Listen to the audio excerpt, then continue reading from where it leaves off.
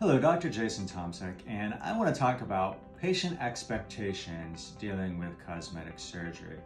And so one of the things that you need to look at as a patient, and one of the things that we need to help you through as surgeons, is what can you expect your final result of surgery to look like?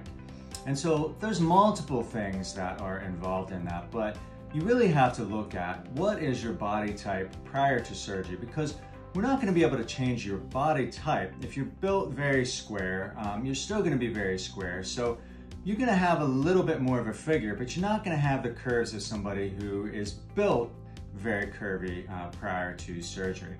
The other thing is that if your weight is 200, 210 pounds, you're probably not going to get the same result as somebody who comes in to have surgery that's maybe 160 pounds, has a very lower BMI. So the expectations of what you can achieve with surgery is something that as surgeons we need to help you through.